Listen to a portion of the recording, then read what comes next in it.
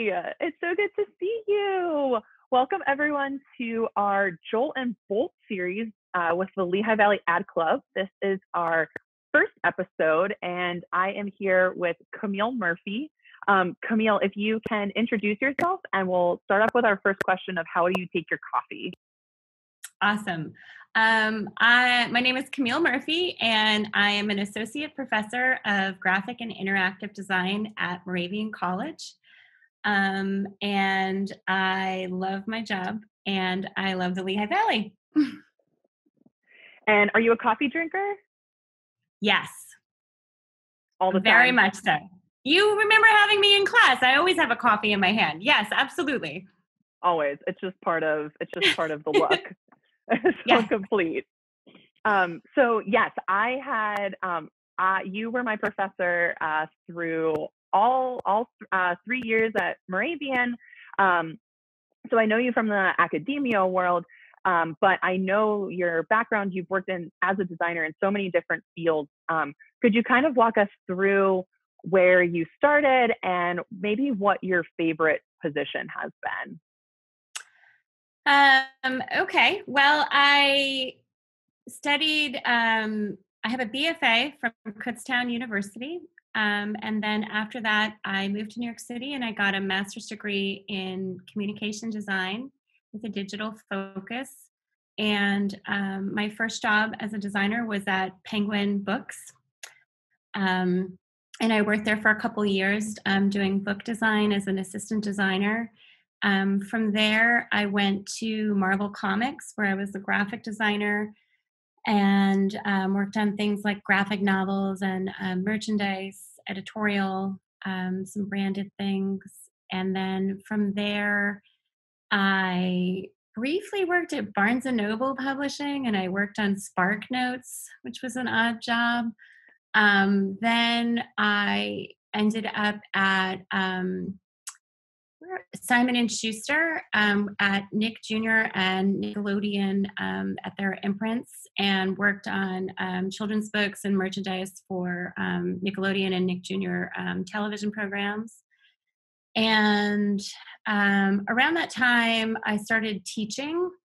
In the evening, I taught night classes at a small private school called Catherine Gibbs in New York City.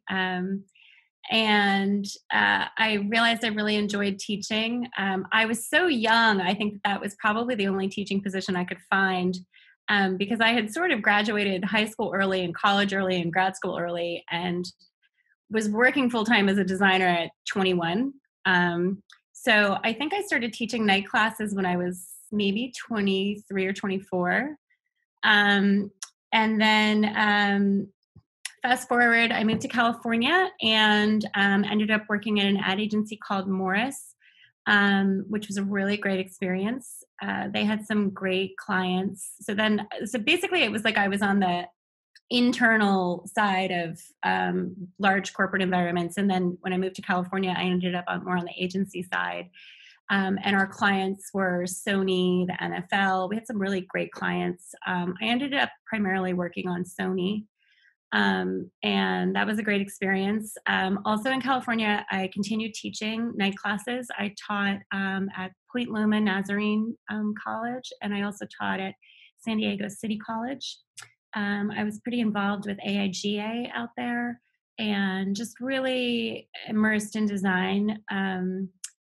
Then I moved back to New York City.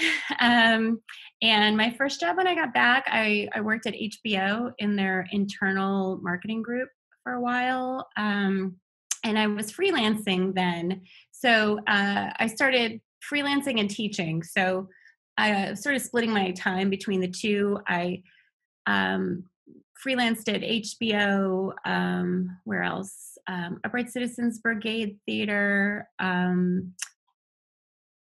magazines. I was working at Guitar World, Revolver, Guitar Aficionado magazines, and really enjoying that. And then I also really started focusing on teaching as an adjunct. In New York City, I started teaching at Pratt, Parsons, NYU, St. Joseph's College, and then I also taught at two community-based places in the city, one called General Assembly and another one called Third Ward, where I would teach seminars. So for a while there, my schedule got really crazy because I was like working at Revolver Magazine and then teaching.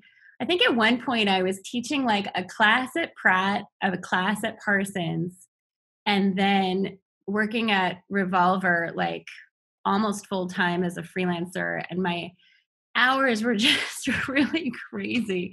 And then from there, so anyway, then I decided I wanted to switch that and focus more on teaching, and I applied for full-time teaching positions. And strangely, Moravian was the first place I applied to, and I got a tenure track teaching position in Pennsylvania, not far from where I grew up. I grew up in the Poconos, so this area is just so familiar to me, and I love being back as much as I can be.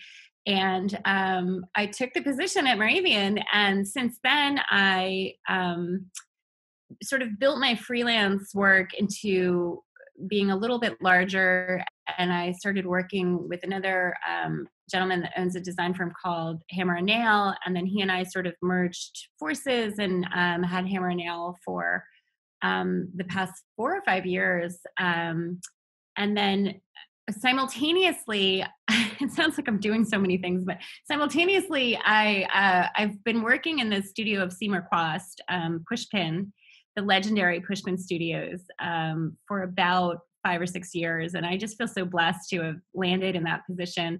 I had written him a crazy cover letter that was basically like, I wrote all about how I would be fun to sit next to, because I figured everyone was going to apply for that job, and everyone would have the same qualifications.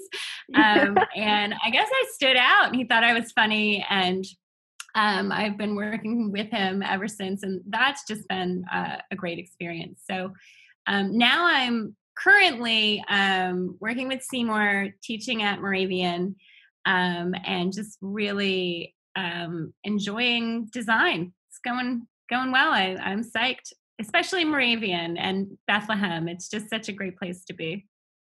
Yeah, there's an awesome design community here that I felt at Moravian and now feel as a professional. And I love that you brought up that you just want to be someone cool to sit next to, because I remember that so vividly from class. As maybe if nothing else, your number one advice was just be the cool coworker that you want to sit next to. Like, you have to be likable. And design, whether you're on the agency or in-house side, I think that's really important.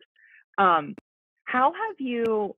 I'm interested to hear, how have you seen the design community change over the past year? It's something that everyone working from home, design is really well suited to working remotely, but they're also you lose some of that in-person collaboration. Do you have any thoughts on how you've seen that change over the past year, or what has been good or bad about it, maybe? Yeah, so I mean, everything has gone online. I'm working primarily over Zoom. The college is hybrid. Moravian has classes in person, and then it has some classes online. The classes I'm teaching are all online, so I'm teaching through Zoom. And I think there are pros and cons to that. One of the positives, I think, is that the class can be recorded and posted, and students can, especially if I do like a really long 2-hour demo on how to do something complicated in InDesign or WordPress, students can watch the video back and, scroll it and see what I was doing. And I think that that's new and great. And I think it's really helping students engage with the material. I also think one thing that's cool about Zoom is you can ask for remote control of a screen, and I can go onto someone's computer and help them remotely. So it does replicate the in-class experience to a certain extent. But I would say that the challenges are just the lack of in-person contact, and something's lost in the critique environment online. Um, there's something about a critique where you print everything out and you hang it on a wall and you stand in front of the work and discuss it that feels conversational and really allows people to engage with the work in a way that for some reason I just feel like is lost online.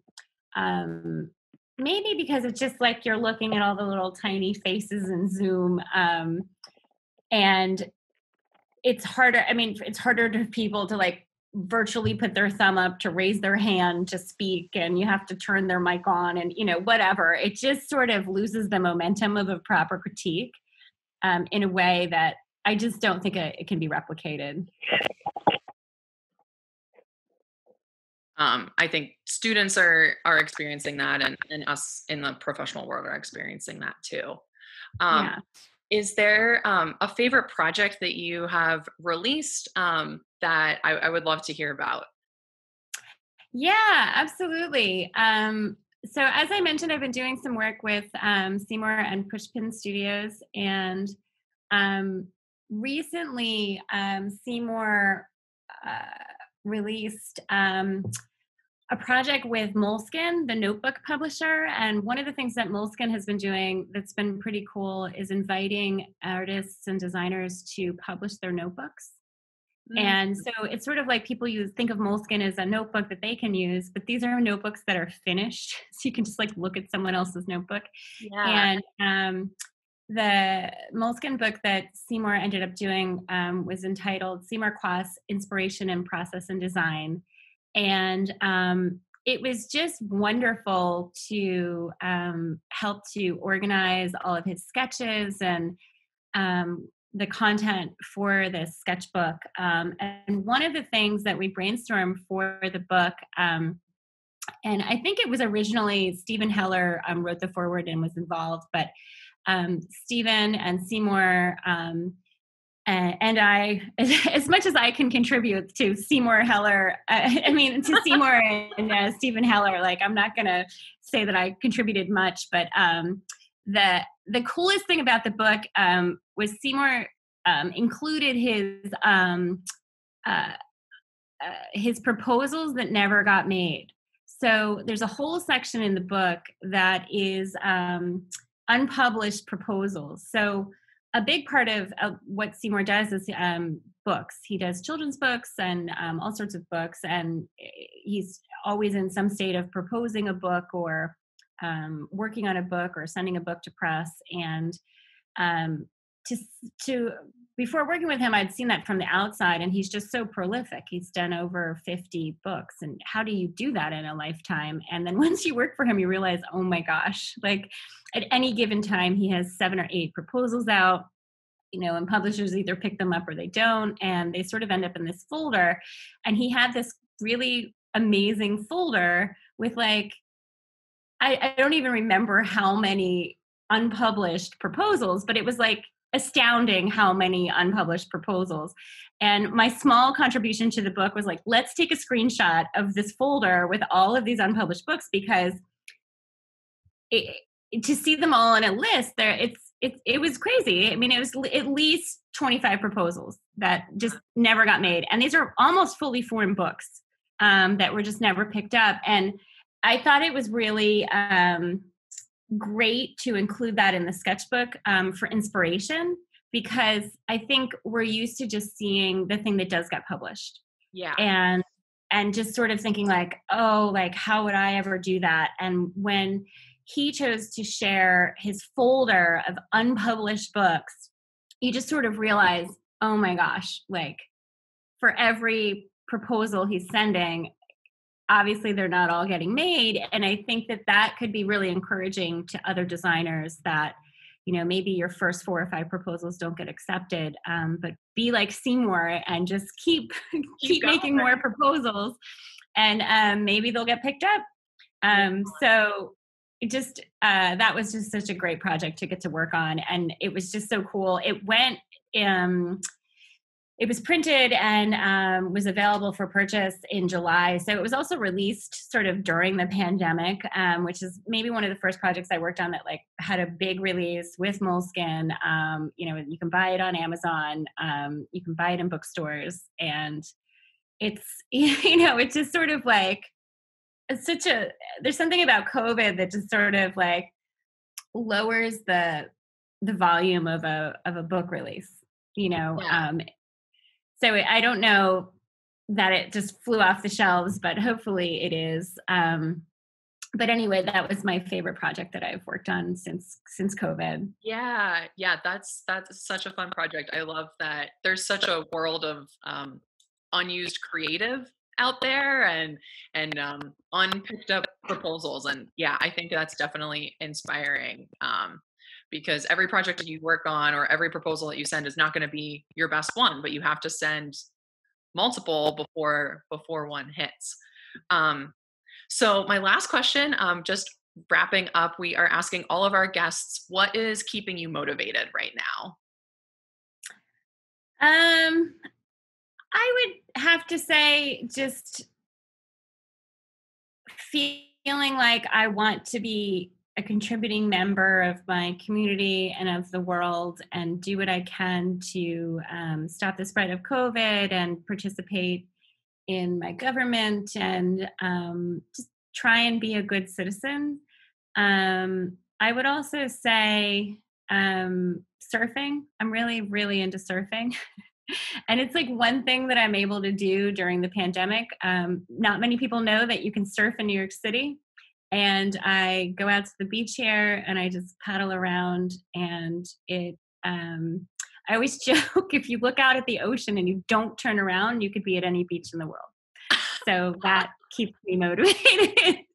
Yeah, Keeps me very motivated to just to have some time to exercise that's COVID safe, and a way to spend some time in nature. Maybe keeps me motivated. That's such a beautifully balanced answer to do what you can, and to put the work in to be a good citizen, but also take the time that you need to unplug. And we all need to find those ways. Yeah. I would also say my students keep me motivated. I mean, just logging into class and seeing all their faces, I just feel like, oh my gosh, like I want to do a better job to help them all, and just get to know them. And it's always a new and engaging experience. So that also keeps me motivated. Yeah. Well, thank you so much for being here. I know I learned so much from you, being my professor, and look up to you as such a mentor. So I hope everyone else watching this video can learn something from you, and stay tuned for our next episode.